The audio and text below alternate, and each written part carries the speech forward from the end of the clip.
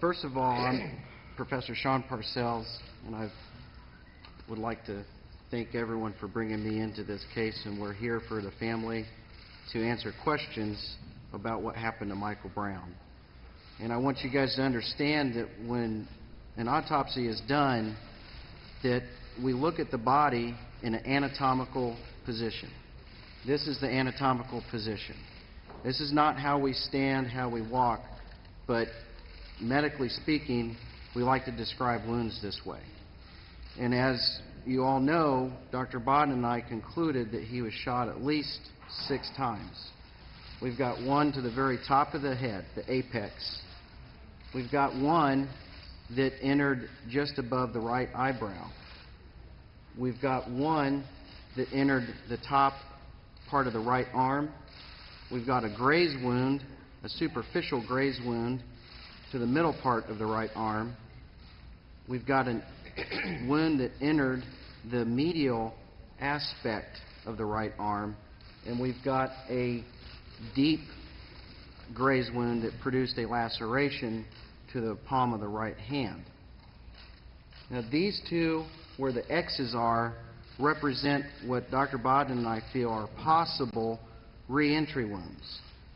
So the wound that hit the forehead right above the right eyebrow actually came out right around the right eye and went back in, and then it exited again right here in the jawline and came out and went back into the right shoulder.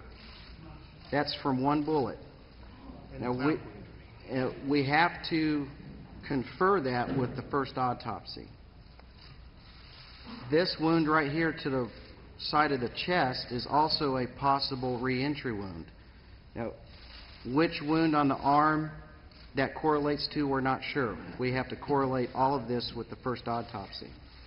And the other critical point that I want everyone to be very clear on is that this wound to the medial aspect of the right arm, just generally speaking, happened right about here. Okay? So what Dr. Bodden and I feel that occurred, and by the way, this red mark is showing that same wound. This is not a separate wound.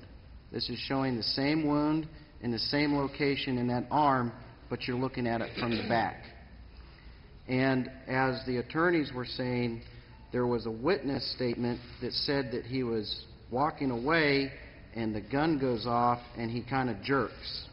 So the question asked to us was, could that wound occurred from him walking away and then he turns around? It's consistent with that. However, understand too that while the shot could have come from the back, because if I'm standing here walking along and get shot from that direction, you see I pull my arm up, it's in that same general area. The arm is a very mobile part of your body. So it also could have occurred when he was putting his hands up. So I put my hands up and you see where that wound is at. It could have happened if he put his arms across in a defensive manner. We don't know. And we still have to look at other aspects of this investigation before we can really start piecing things together. Dr. Bodden? Yeah, the attorneys behind me thought that there might be a question among you. We're here to seated young... Are any of these wounds inconsistent with the witness accounts that Michael Brown was shot while rushing the police officer?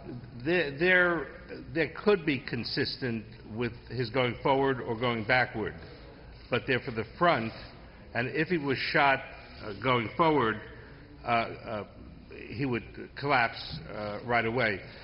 The problem, yeah, so it's possible. There are a number of different possibilities to that. Yes, the question was how far away. Yes, we can tell certain distance. We can tell the distance from the muzzle of the gun to the body and the body's clothing. If there's the closer the weapon is to the body, the more powder residue there'll be on the body and the skin and the clothing. In this instance, there's no gunshot residues on the skin surface, so that the muzzle of the gun was at least 1 or 2 feet away, the muzzle at the time of discharge. It could have been 30 feet away, it would be the same thing. But in order to be firm about that, we also have to look at the clothing, which we haven't had the opportunity to look at because sometimes the clothing can filter out gunshot residues. Doctor, can you say how many times he was actually shot? Because you were talking about re-entry. Yeah. There's 6 bullets struck him. 6 bullets struck, and 2 may have re-entered, and 3 bullets were recovered at the first autopsy, according to our report. There were the 2 head wounds and the bullet in the chest stayed in the body and were removed at the first autopsy from our examination of the body. One of the things that's going to be important for us to see is the x-rays, the old black and white x-rays that will show where the bullets were before the autopsy was started. And that's documented in x-rays taken before an autopsy in a gunshot wound case. And we know those exist. We know these x-rays exist. Yes, I spoke with Dr. Mary Case, and they did all the proper x-rays, photographs, and they should be available at some time, whether today or whether 3 or 4 months from now. Often depends on what the prosecutor wants to do. That is, Mary Case could have told you everything I'm telling you on day 1, but often in an investigation like this, it's not uncommon for prosecutors not to want information released. But I think in my experience, when that happens, it only gets the community more upset.